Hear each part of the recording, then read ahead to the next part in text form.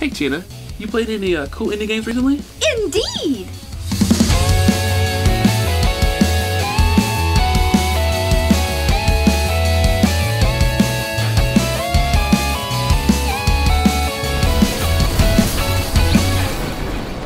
Dan, yes. What would your definition of an indie game be? You've been on the show for 2 years. How would you define one?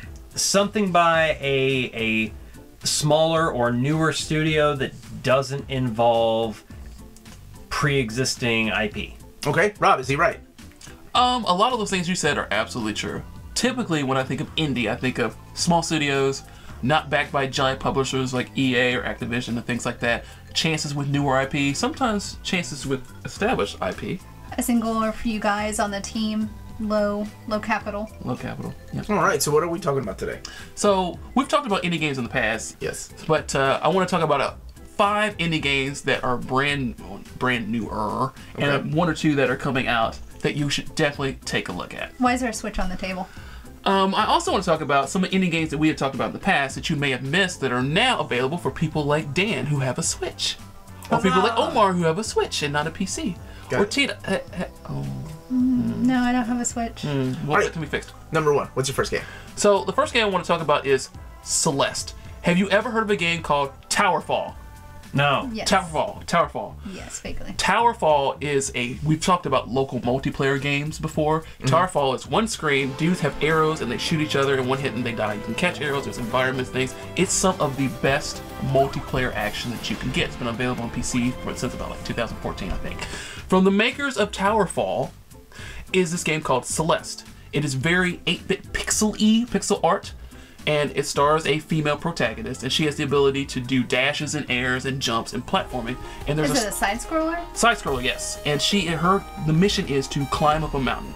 And so as you're climbing up the mountain, there's also characters that you meet, and they talk about like, hey, you should probably not do this. It's kind of scary. So there's a bit of a story of climbing up this mountain, and it's a really difficult platforming game. But it's one of those games where even though it's difficult, once you get past things and learn the mechanics of air dashing, going through tunnels, and going through things that switch the environment, it's really satisfying. And you can die 100 million times through a whole level, but as soon as you die, you start really quickly back again, so you get to try it again and try it again and try it again, and it's fantastic. And it's came out maybe a month or so ago, maybe a little bit longer than a month ago.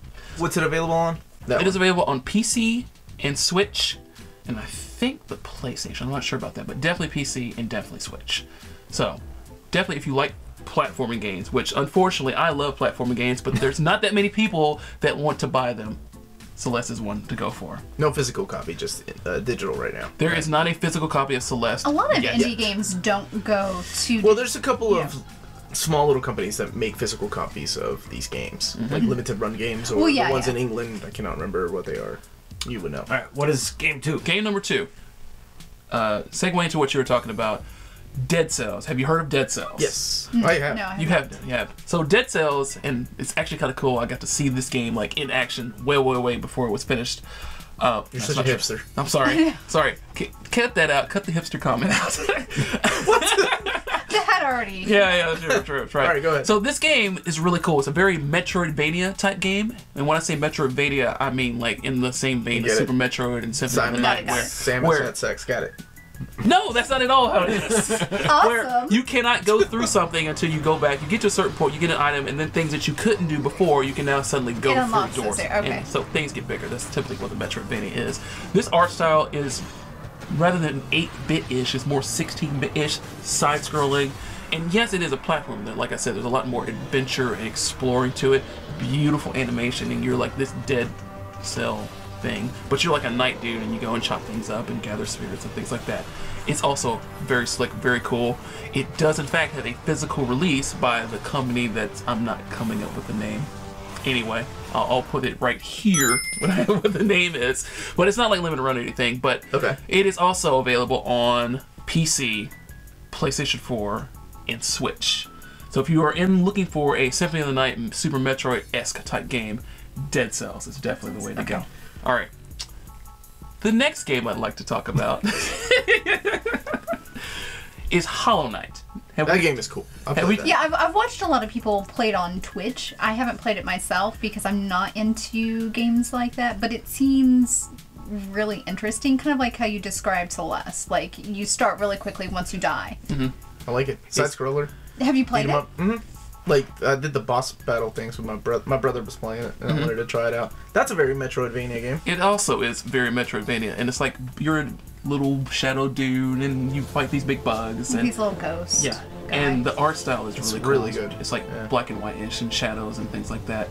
And it's been available on PC and PlayStation for a while now. I played on the Switch. Yeah, but it is now very recently available on the Nintendo Switch. And I will say that a game of that magnitude, I'm surprised they didn't charge you more than what they do, because it's only $15, right?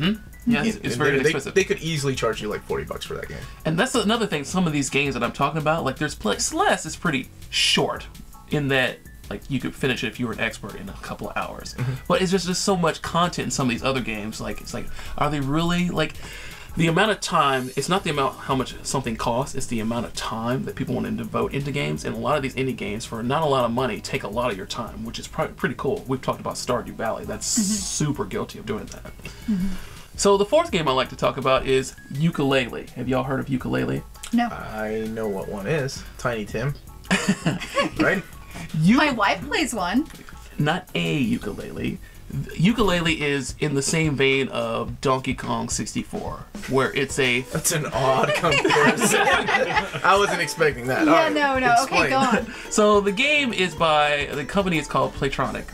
And it's from a lot of the same previous developers of those rare Donkey Kong, Conquer, Rare, that's why you went that way. Banjo-Kazooie, Gotcha. those type games. They wanted to make a 64-esque type game Really? Interesting.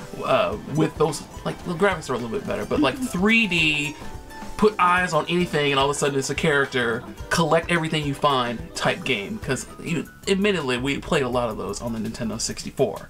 So bananas are a lot different than coins. Exactly, completely different. And K-O-N-G, like, that's completely unique. You do anything with letters, right? So Ukulele has been available on PC for about a year and stuff, but it is now released on more platforms, including the Nintendo Switch. I haven't heard you mention Xbox One at all. Is it... People still make games for that? People absolutely make games for the Xbox, and a lot of these indie games, there is an indie platform for the Xbox, but a lot of these things... The players don't tend to lend themselves to Xbox. They used to. They used to. The faces that you two are making are like... with disgust. Why would I play a indie game on an Xbox One? No, there's plenty of indie games on the Well, Xbox. I figure because they're on the PC, why not just throw them on the Xbox One? I mean, it's same. Developmentally speaking, yes. Like, if they're using something like Unity or Unreal or Construct or Game Maker Studio, absolutely. It is just a matter of saying export to. But then also there's things that you have to be specific about, resources and how buttons look like, and make sure there's not bugs. So it can be a bit more of a challenge to release on many more platforms, especially when you're an indie studio and there's only like 5 of you. And like, do you contract out your testing or what have you? So go for the one that most people have, and there's at least 60 million PlayStation 4s out there, and Switch is selling like gangbusters. What's the last game? Last game is the one I'm most excited about. It is called The Messenger. Have I talked about this game with you guys? Yeah. Okay. So, The Messenger. You haven't played it yet. Incorrect. I have actually played Whoa, wait. You played a game? I played a game. It's so funny. Like, we don't have time to play games with all these children and things. Like, so The Messenger, I'm really stoked about this. I saw this game last PAX South, and it was 2 guys, and they were super pumped about it, and I'm talking to them, and they're like, yeah, this is back when we were playing Ninja Gaiden. And I think I've talked about how my brother and I played the snot out of Ninja Gaiden back in the day. And so this is definitely a homage to that. It starts out very 8-bit-esque side-scrolling ninja game, like what you would expect, and you learn special abilities as you go forward. But what makes it really cool is as you get through the game, there's a certain point where things occur, and all of a sudden the game switches to 16-bit style. So then your character looks cool with 16-bit, the music is upgraded. But then as you're playing through, there's times where you have to go back in time to do certain puzzles, and when they does, it transitions to this 8-bit music thing, or whatever that you're doing. So there's that mechanic going on, and then, at risk of saying spoilers, as you get a little bit farther in the game, it opens up from a straight-up platformer to a Metroidvania type of thing game. So all these things that you saw in the beginning, like how do I get through this, you can go back and do more things. So like 2 guys that did this? No, there's a small team. Oh, It's okay. actually, I think, the same team that did Crash for maybe Abor's Odyssey. They did some contracting This work wasn't with like some. a Meat Boy type thing where it was just a 2-team No. realization. This is still. It sounds amazing. It's out already? It is out currently on PC and Switch. Eventually, it will be on PlayStation 4 and probably Xbox too. But currently, it's on PC and Switch, and It sounds amazing. it's actually amazing. The first time I So saw it's not out yet. No, it is out. It is out. It Okay. came out right before this episode. Just not on certain platforms. Just not on yet. certain platforms, but you can download this on the Switch right now or on PC, and it is fantastic. It is one of the most fun I've had with an indie game. And again, I'm kind of biased because I like old school platformers, like we've been talking about old IP and things like that. Nostalgia gets me, and this is totally dipping to the nostalgia bucket. But what makes it great is it's actually legitimately a good, innovative type game. So, those are my 5 indie games that you should definitely play. Well, I can't wait for Minako's Night Market. What is Minako's Night Market? I know what it is, but go ahead. It's Animal Crossing with cats. That's exactly right. It looks like a lot of fun too. I'll buy any games with cats. So there's plenty of classic indie games to play, like Overcooked and Undertale and Shovel Knight, that you can now play on the Switch. And then there's the things we talked about today. So what are your favorite indie games that are coming soon, that you've been playing that other people have missed? Let us know in the comments below. Please like, subscribe, and share. I'm going to get back to playing The Messenger. It says Nintendo. No. You haven't had a Nintendo rub-off in a while. Most of these indie games are on other platforms, Would but be some a of the good older name stuff. for a sub-series.